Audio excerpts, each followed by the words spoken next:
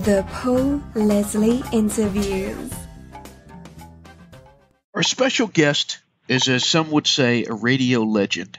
Bob Edwards hosted National Public Radio's Morning Edition for almost 25 years, and before that co-hosted All Things Considered on NPR. For 10 years, his in-depth interviews on his program, The Bob Edwards Show, was broadcast on XM Public Radio from 2004 to September 2014, while a 2-hour compilation program, The Bob Edwards Weekend, is heard on public radio stations nationwide. Bob Edwards has won a Peabody Award for Excellence in Broadcasting and the Edward R. Murrow Award for Outstanding Contributions to Public Radio. Bob Edwards is an inductee of the National Radio Hall of Fame. It's a great pleasure to welcome the iconic Bob Edwards. Thank you for joining us. Well, thank you for inviting me. It's a great pleasure. So I think most stories are best from the beginning. What was life like growing up? Well, I had one ambition only, and that was to do what I'm doing today. And nothing got in my way of that. I was single-minded about it. I wanted to be on the radio. I wanted a national audience, and I finally achieved that at the age of 25. But I knew what I wanted to do from the time I was 3 or 4 years old, listening to Edward R. Murrow on the radio, my hero, and wanting to do what he did. Why do you suppose that you wanted to be, as it's been said by you a few times, a voice in the box? What is it about it? I don't know. We had this big old radio in the living room, and it's in my living room today. It's the only thing I have from my parents' era. Big old Zenith radio. In those days, radios were furniture. You put Grandma's picture on top of it. You put the vase of flowers on top of it. It was this big thing, and the speaker was huge, and the voices that came out of that thing they owned the room. I guess I wanted to own the room. I don't know. But it was important. Radio was important. And what was said on there was something to be reckoned with. And I wanted to be the guy who told you what just happened today and how important that was in your life. And then it happened. I felt real good about that for 46 years now. You're known for so many of the great interviews that you have done. Could you estimate how many people you have interviewed throughout this career? I would say around 50,000. 50,000 and counting. Yeah, exactly. What is it you like about doing interviews with people? It is the most intimate thing you can do without having sex, I think. You can have a real deep conversation with someone and allow them to talk, allow them to bare their souls and tell their stories in depth and not be interrupted and not worry about the clock too much. Particularly in this show that I'm doing now, we have a full hour. So, that they can expand on their stories and feel confident that they're going to be heard and the whole background is going to be revealed and the context. And it's a relaxed, wonderful conversation. It's not really an interview. It's conversation. And when it's conversation, people are more forthcoming and open and honest. And I think the listener benefits from that.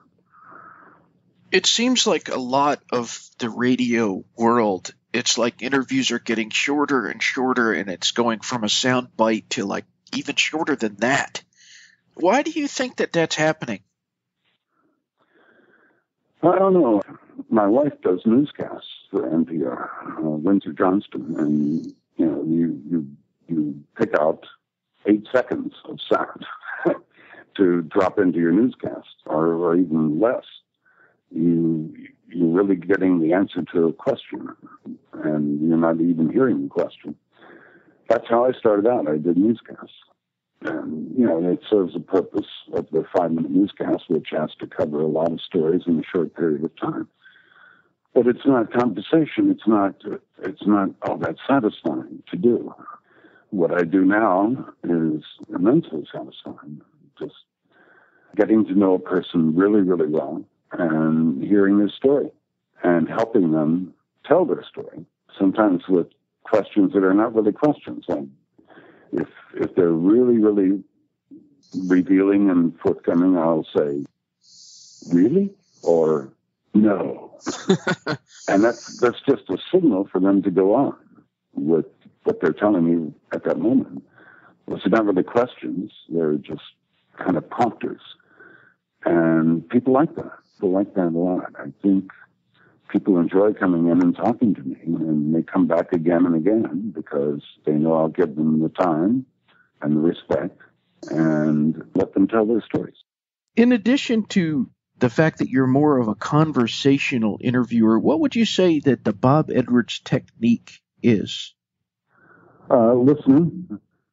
I want to hear the story myself. I'm like the listener. I want to know. And I'm not badgering. I'm not the district attorney, inquisitory. I let them relax. I think I get more out of my subjects by making them relaxed and not on edge, not defensive.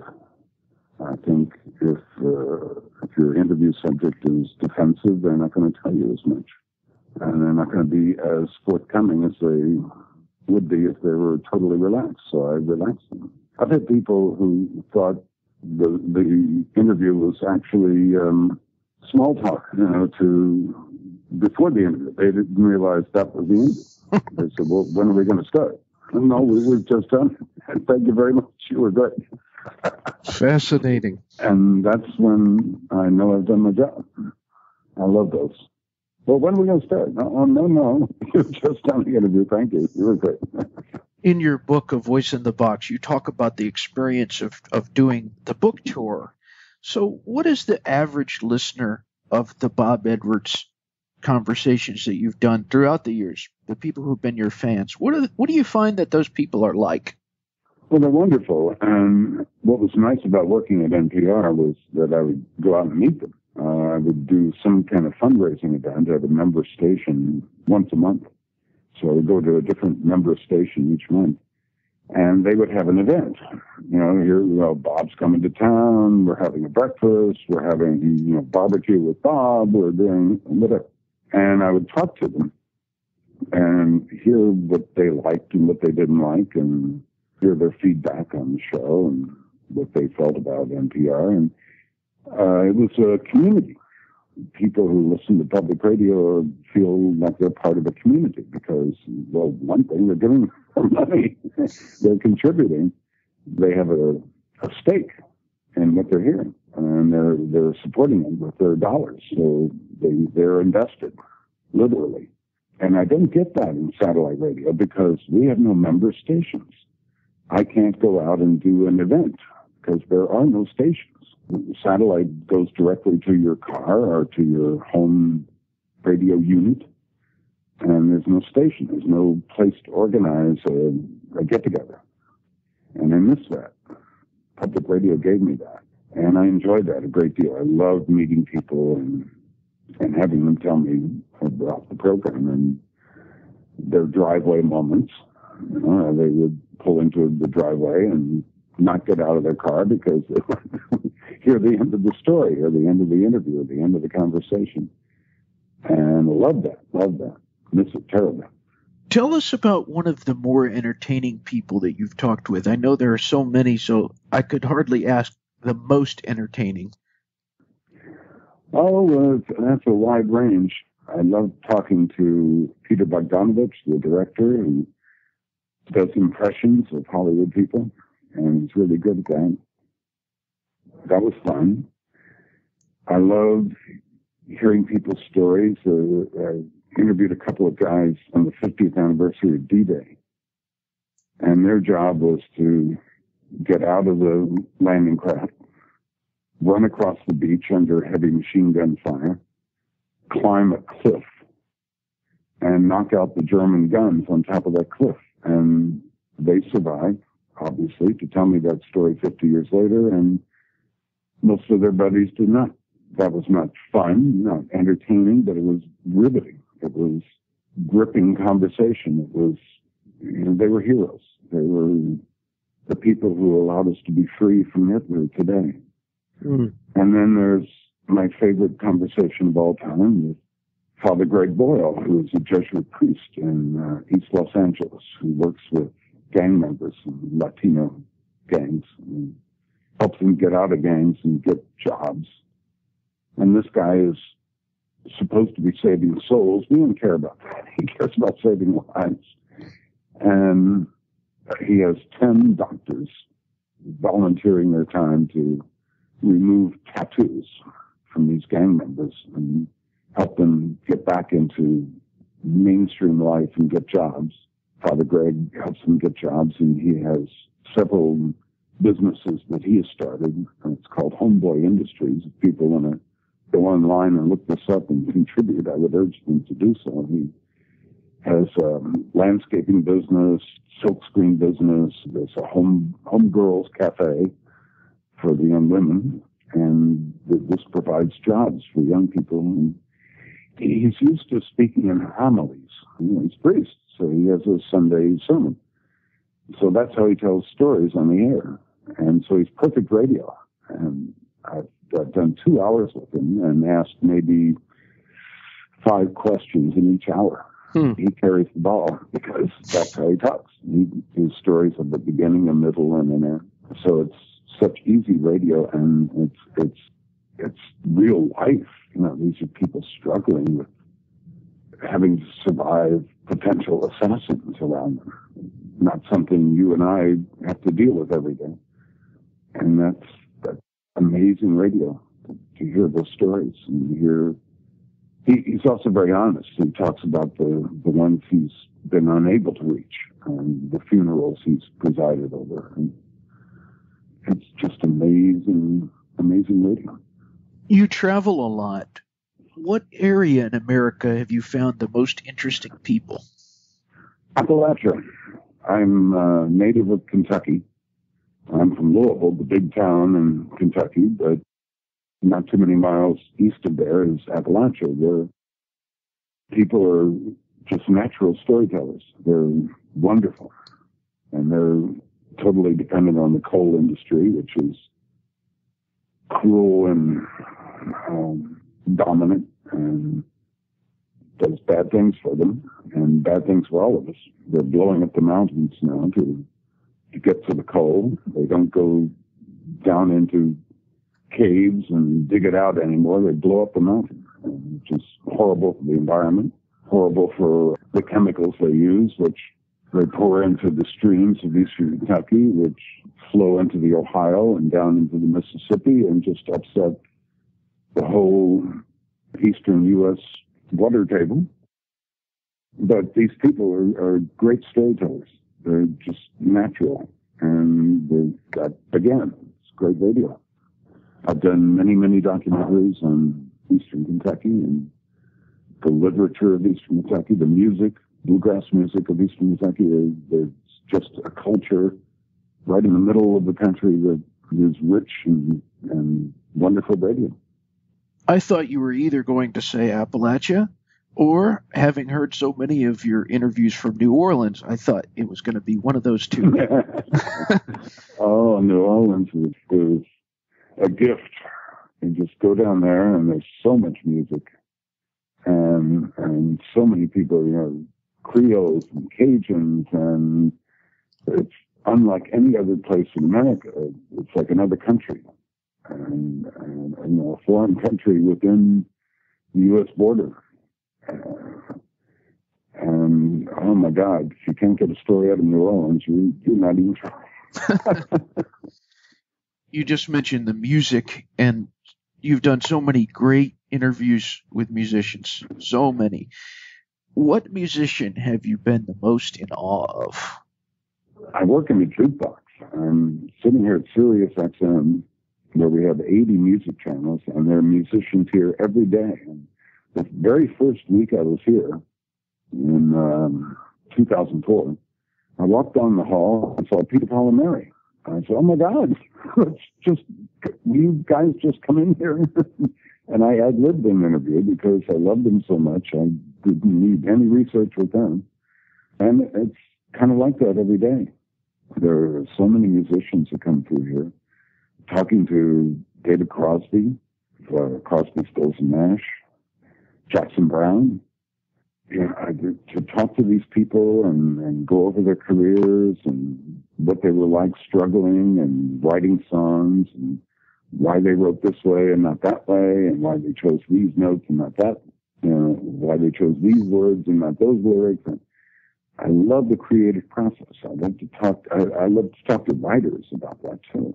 How they create, what inspires them, what drives them, why must they do this?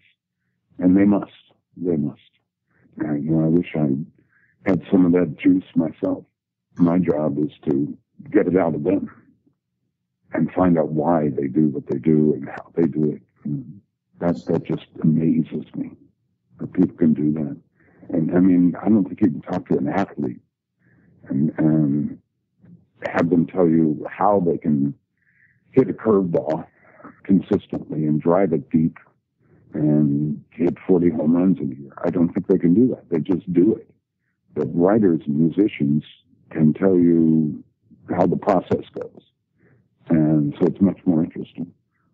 What do you think of the songwriting of Randy Newman? I love Randy Newman. Randy has the same sixth sense of humor that I do. He's kind of a cynic about life. He could have been a great journalist. And so I don't know how that interview happens because I just laugh at everything he says. So Randy's mumbling away and I'm laughing, and I don't know if we have a good interview at all. But a guy who can write a song like "You Can Leave Your Hat On," go listen to that one, and you get an idea of his narrators, the people who are singing his songs.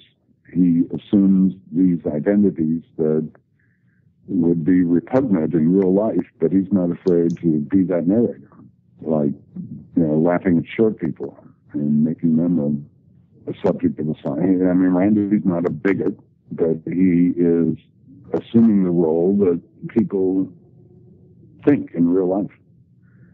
He's not a deviant sex person, but if you listen to "You Can Leave Your Hat On," you know that's the narrator.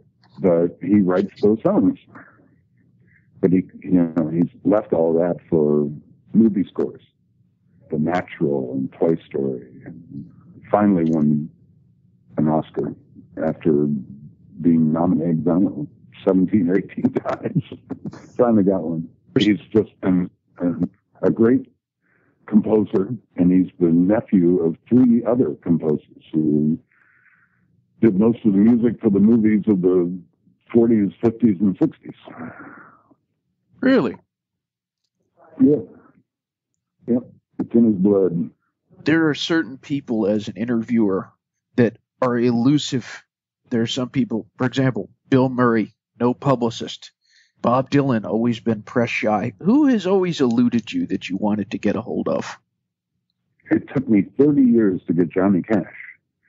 Every time I scheduled him, something happened. He would go to the hospital or he would start a tour or something. And I finally got to him. It was maybe 5 or 6 months before his death. And it was a marvelous experience. Oh, my God, he was great. He was just great.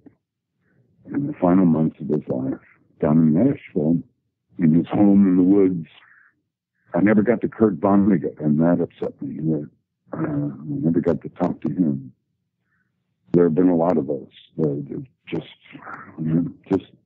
never happened.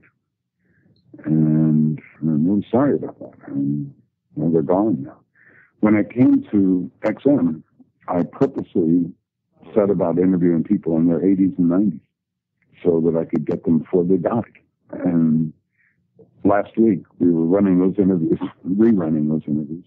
People like Pete Seeger and Studs Terkel. And it turned out that the first person I interviewed who died was only 55. It was Wendy Wasserstein, the playwright. And she was the first XM interview that I had who died. It wasn't one of those 80 or 90-year-olds. But, yeah, I think it's important to talk to these people and get their record on audio. That's why I've donated all these interviews to the Library of Congress, because I think they're important records that people will need for research. And there's a source right there at the Library of Congress. You mentioned the late Studs Terkel a moment ago. Just a tremendous interviewer. What interviewers of today do you respect the most? Well, let's see. Studs was great because Studs would go off on tangent, and you would think, oh my God, this is really old guy who's lost his marbles. But Studs would take that tangent out 10 minutes or so and remember exactly why he went off on that tangent and come back to the question you asked. And I, of course, by that time had forgotten the question I asked. But Studs hadn't forgotten. Studs was right there, and he came right back to it and just kind of put the period at the end of the sentence. And what a joy, what a wonderful thing that was. So he was the best. He was the absolute best, and that's why his oral histories, like Working and The Good War, are so valuable. Important documents that we have forever. Good interviewers today, I don't know, you don't get to see an interview for very long or hear an interview for very long.